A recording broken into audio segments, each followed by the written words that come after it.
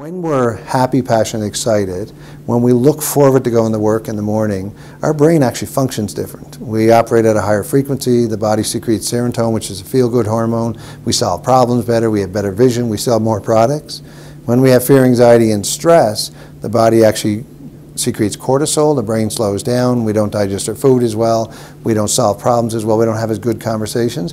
So I think, one of the keys for a leader to understand is that if they're wallowing in fear, anxiety, and stress, they're not doing themselves or their organizations any good. And it's to try and work your way up. And there's things we can do to do that. But even if you have to fake it in the initial stages, like act better, to trick your brain to actually start to move you up that scale and move you away from stress.